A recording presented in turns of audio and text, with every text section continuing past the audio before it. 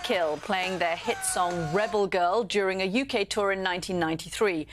And more than 30 years later, the group is still touring and still fighting for many of the same women's rights issues that made them pioneers of the 1990s feminist movement in the punk music scene. Joining us now is the lead singer of the band, as well as a founding member of the groups Le Tigre and the Julie Run, Kathleen Hanna. Thank you for joining us, Kathleen. She is the author of a new memoir out today titled Rebel Girl, My Life as a Feminist Punk. Kathleen, why did you write this book, and why did you write it now after 30 years of writing and performing music? Well, you know, after so many years in the punk scene and as a feminist slightly in the public eye, I kind of had a huge, like, Samsonite luggage set full of stories that I was trailing around, telling everybody that sometimes people didn't want to hear. And I needed to unpack those stories before I could kind of move into the next iteration of my life. And so, you know, I sat down and I just kind of started writing. Kathleen, we were watching that performance from the early 90s, and you've been performing ever since then. How does it feel to know that there's now a generation of younger female performers who are looking up to you, who have sung completely different genres themselves, but who are still looking up to you? It's amazing. I mean, I heard from Olivia Rodrigo that she was influenced by Bikini Kill and by Le Tigre, and you know, she's out there, a mainstream pop star who's working for women's rights, publicly working for women's rights. And I just think that's so amazing to see in the mainstream, that it's not something that has to be relegated to like a niche punk community. It can be something that's everywhere. But honestly, even more than being like noticed by like a Miley Cyrus or Olivia Rodrigo, it's like the everyday interactions I have with women. Like, a woman told me that she sang the lyrics to some of the songs that I had written in her head during a rape trial, a really horrific rape trial she was going through. And I think I really felt like that was like bigger than any Grammy award that anybody could ever get, because I was like, wow, to, you know, have then something that I wrote help a woman get through a horrible time, I think is just such an honor.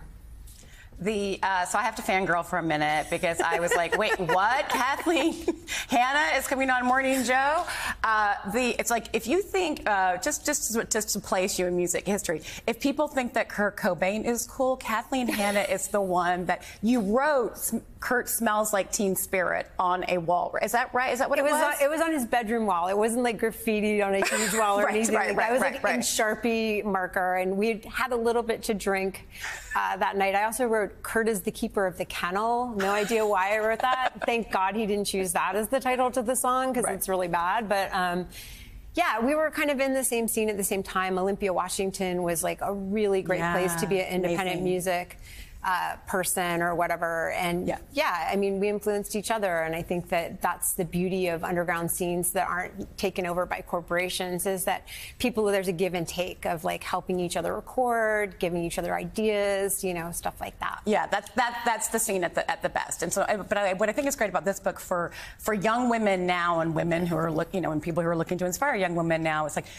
as a pioneer in the punk rock scene, as a woman pioneer in the punk rock scene, what you've went through is sort of what can take away with that is lessons from women who are trying to do hard things in any genre. And 30 years now long, you write about how you, instead of worrying about combating sexism necessarily, you was like, let me think about how it impacts me. So what's your message to young girls about that? How they can control how they react to sexism? Yeah, the thing that's really complicated is that, you know, a lot of times we get taken off of our artistic paths or our career paths or whatever path that we want to be on, the things that we're fascinated by, because we have all this stuff thrown at us. You know, it's like we're standing on a balance beam, like, you know, trying to eat a bowl of soup with like somebody shooting a Nerf gun at us. And it's like, how do we maintain some kind of sense of self and dignity amongst that? And to me, it's always been friends and humor. It's always been finding the people who I really care about to support me and being able to laugh at kind of the crap that comes my way, the sexism that has kind of been a constant throughout my career.